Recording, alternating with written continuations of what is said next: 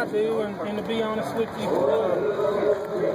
that calf I had today, they got the whistle on yesterday. I didn't much care for him, you know. He was wilder and bigger. You know, I just noticed that he was fighting back there a lot in the chutes, and I thought maybe with being this hot out there, you know, it might take a little bit out of him. Sure enough, it did. You know, I ran him quite a ways because he was really running. And I flanked him and strung him, and I thought, well, I'm going to get this right and kick once. The second time I put him up there, I did that one. I put right behind him.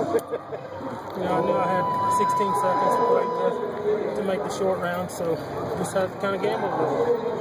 Does coming here so many years and getting used to the length that they run them here, does that kind of help? Well, in all honesty, I think my horse really fits this situation. I won 9,500 on her swing this last week and scored 25 foot there.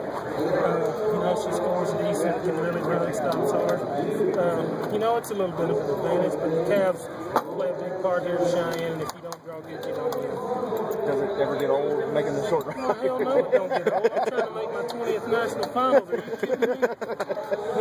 This could play a major part in, me going to my 20th national finals. Short rounds tomorrow. I'm 3 seconds back. You know,